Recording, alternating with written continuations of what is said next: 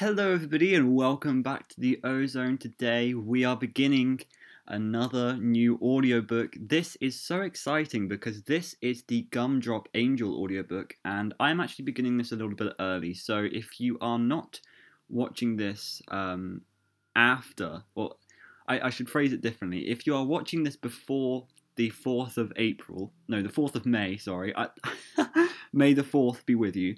If you're not watching this before the 4th of May, this is basically the preview. So the full book hasn't come out yet. I'm literally reading the preview for you guys, and then we're going to continue it when it actually comes out on the 4th of May, which I'm really excited for. Anyway, I think we're going to get straight into this. There are 3 stories in this book as well: Gumdrop Angel, Sergio's Lucky Day, and What We Found. It's very interesting. Even Gumdrop Angel is just an interesting title. I can't wait to see what this is going to be about. So if you do enjoy this audiobook, which is more of a read-through because I haven't read it through before, then please do like, comment, and subscribe for more. And we will get straight into this. Angel opened her eyes and saw nothing. Darkness. Had she gone blind? She tried to blink, but found she couldn't. Was she even worse off now than before? She felt weak and heavy. Her body ached. Angel raised her hands to try and rub her eyes, to clear the gut from them, but her hands whacked against something hard. Trying not to panic, she groped around to figure out what she'd hit. All she felt was wood, flat, smooth, unrelenting wood surrounding her. She was in some kind of box, a very small box. Angel tried to scream, but her mouth wouldn't work properly. She began writhing her body, flailing her limbs, but it did no good. She just kept banging against the box. She was trapped, and she felt really strange, woozy, like she was going to pass out. Why was this happening to her? Angel really wished she had earplugs, and nose plugs, and blinders. No, skip all that. Angel really wished for the ability to teleport. Yeah, that would be good. If she could teleport, she could just instantly go someplace else. But first, she'd have to be invisible, so she could get away with teleporting. Or maybe she could have superpowers so she could just obliterate everything that was here. No, that might be a little extreme. Teleporting would be good enough. Where would she go? Pretty much anywhere but here. A landfill, a sewer, a most dangerous part of town. She could think of a million horrible places that would be an improvement on her current situation. After all, what could possibly be worse than here? Angel and her family were in Freddy Fazbear's Pizza, and if there was a place on Earth that was more like hell than this, Angel didn't know about it. Freddy's was bad enough on its own, a relentlessly bright and cheery place with decor in strictly primary colours and a headache-inducing black and white checkerboard floor. But then you added the children. No, not just the children, amped up children, crazed, overexcited, peeing in the ball pit, puking in the arcade children. Not much was worse than a few dozen little kids having a birthday party. It was obnoxious, mixed with miserable, topped with shoot me now. I'm getting vibes from Count the Ways. This girl is depressed. Also, it's funny how her name is Angel. Yeah, that's how Gumdrop Angel is going to fit into this, I'm assuming. Angel looked around, and she had to admit that some of her distaste, I can't read, alright, maybe all of it, could have been related to envy and resentment. Her birthday had been the month before, and no one had thrown her a party of any kind. Maybe at some point in Angel's life, she could have appreciated a kid's birthday party. Theoretically, she would have liked having her own birthday party when she was little.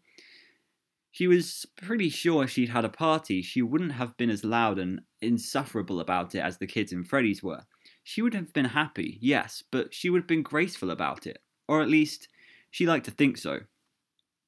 But then again, she'd never get to test that theory. Expect? Where did I get expect from? I'm very bad at reading, if you haven't been with me before. I'm bad at reading, and this is my full reaction, just a disclaimer.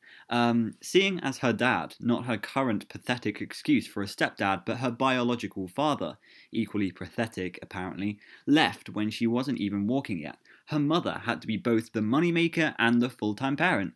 During those years, her mum had disappeared into her job, while somehow staying in a constant state of broke. There was just never enough money for things like birthday parties. Now that Angel's mum had married Myron, aka Call Me Dad, no, thank you very much, parties like this were in the budget. Well, Angel was older and so over ostentatious displays of birthday frivolity. And come on, was a little kid's birthday honestly important enough to spend thousands of dollars on balloons, pizza, soda, cake, candy, and presents? No way, it was a waste of resources. That money could have bought Angel a car or paid tuition for the performing arts college she wanted to attend. Thankfully, Angel had qualified for a student loan based on her mum's low income in this last year before she married Myron. But Angel shouldn't have had to get financial help, not when Myron could more than afford to pay her way. She never did call him Dad, but that was because he hadn't earned it. Wasn't a dad supposed to pay for his kid's education? Angel looked at the woman who had gotten her into this screwed up situation. Her mother, her weak, self-interested, gold-digging mother. If only her mother paid half as much attention to her daughter as she did to her own looks. Still reasonably young, Angel's mum had bouncy short blonde hair, bright blue eyes, and a face she spent thousands of dollars a year to keep pretty. Forget homework help or mother-daughter dates. Angel's mum was too busy spending half the day working out or updating her wardrobe at the mall. Maybe Angel's mum would have been halfway decent if she'd had a good partner by her side, but then again maybe not. Angel's mum wasn't exactly a paragon of patience or understanding. She also wasn't very good at cooking, cleaning, organising, or planning. I don't cook, I don't clean. She didn't have a cool job like film editor or fashion designer or talent agent. From observing her friends' mothers, Angel thought these were the qualities that went into being a great mum. The qualities her mother had: an expert at improving her own looks, a whiz at makeup and clothes shopping, a world-class champion of flirting with men, a connoisseur of sleeping in, and a master of self-absorption to the point that she forgot anything not associated with her own happiness, did not make her good mum material. Behind Angel, a little girl squealed, hitting decibels that should have been illegal.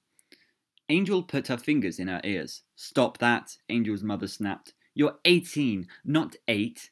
All right, and that was her mother's other notable quality. Star of bowing to whatever man was paying the bills at the time. Or bowing, bowing. I thought that didn't make sense.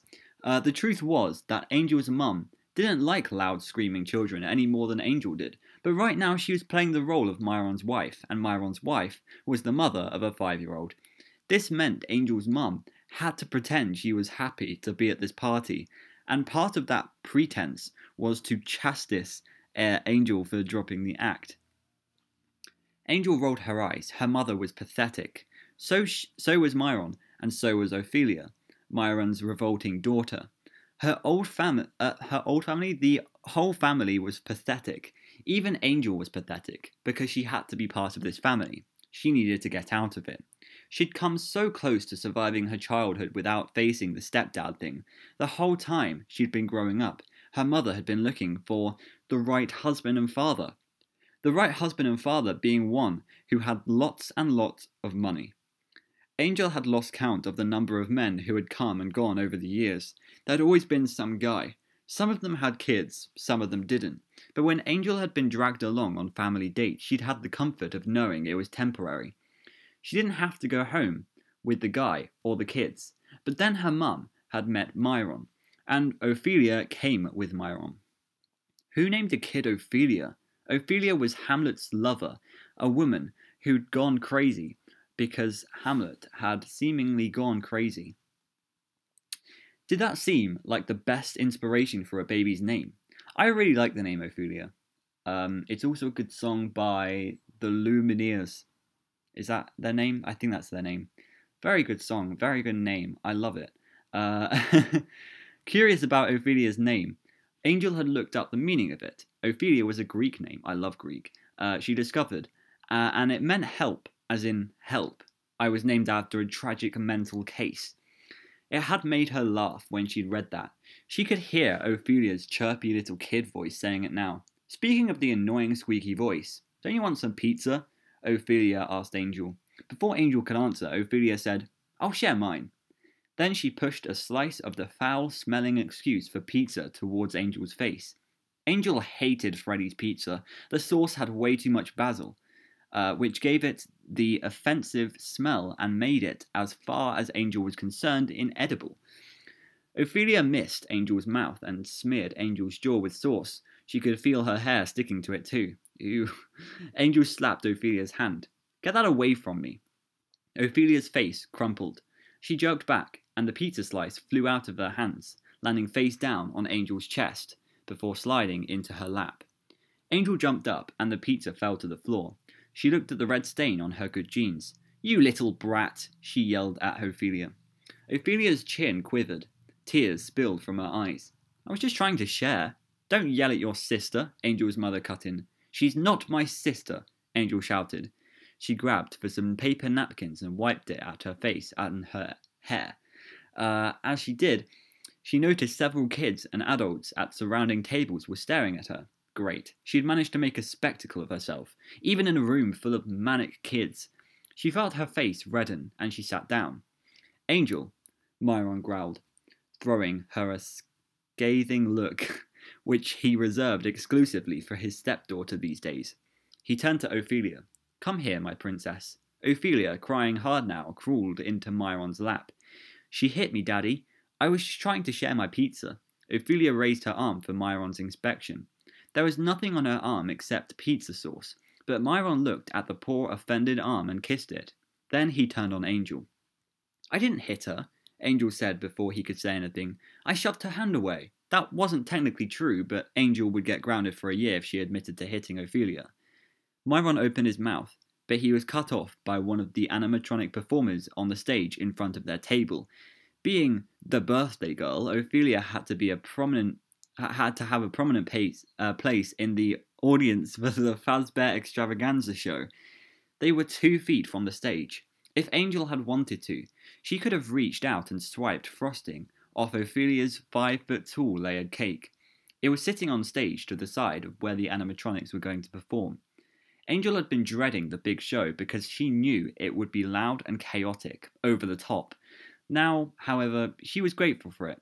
It was drawing attention away from the family drama playing out at their table. Ophelia immediately forgot the assault on her precious arm. She turned to Myron. I'm so bad at reading. Oh my god. Apologies. Up, Daddy, up.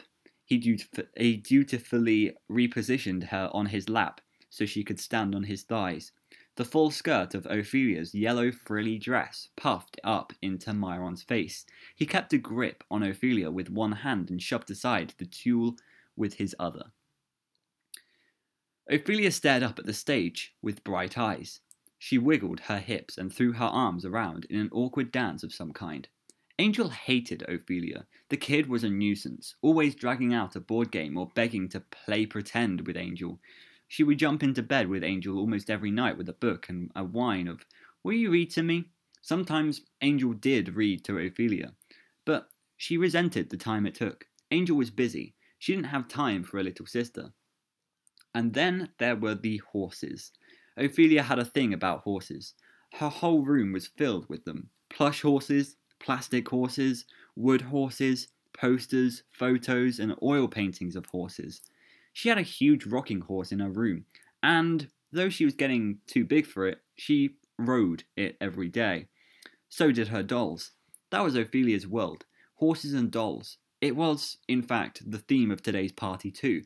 Angel was so sick of horses, of hearing about them, reading stories about them, being forced to join Ophelia and playing with them. When Ophelia had demanded that her birthday party be at Freddy's, which was, sadly, her favourite restaurant, Angel had pointed out that a party at Freddy's wouldn't be a horse-themed party, which was also what Ophelia wanted. Freddy's didn't have horse characters, but Ophelia wasn't deterred. She wanted what she wanted.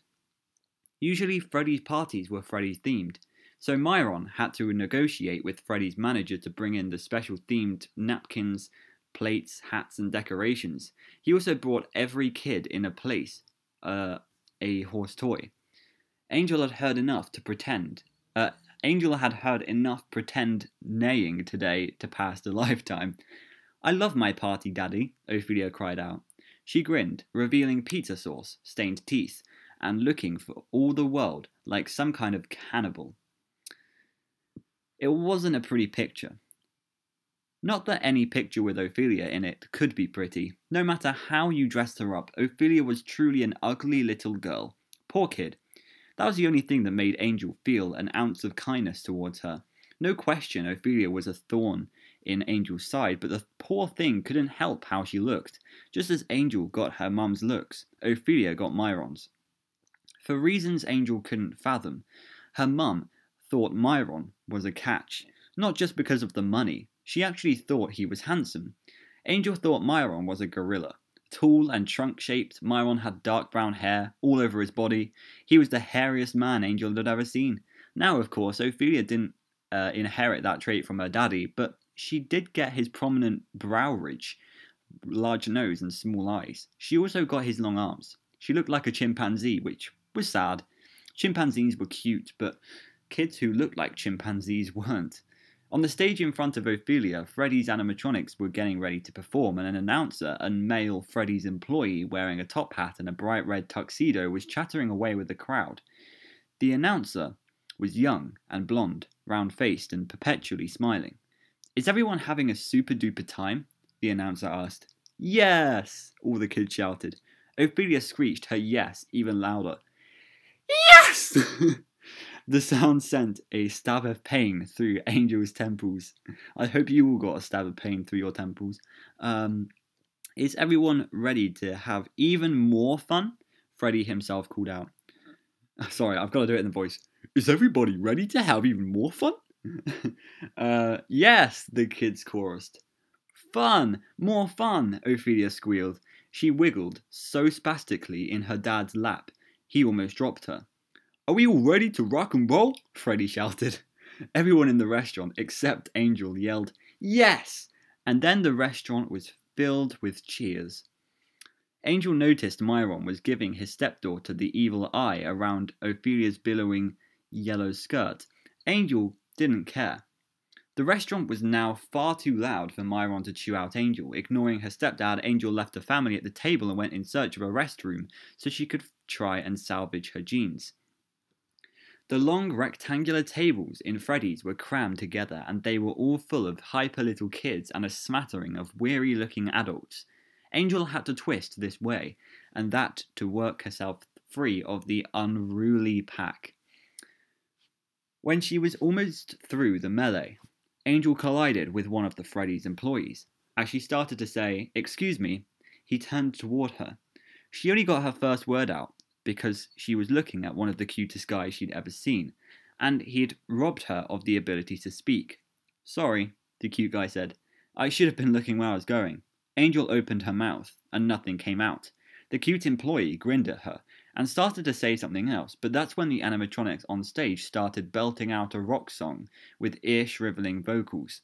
The singers, combined with the band's heavy on the drums and electric guitar style, made speaking impossible. Angel began to move on, but the cute employee took her hand and led her out of the dining area.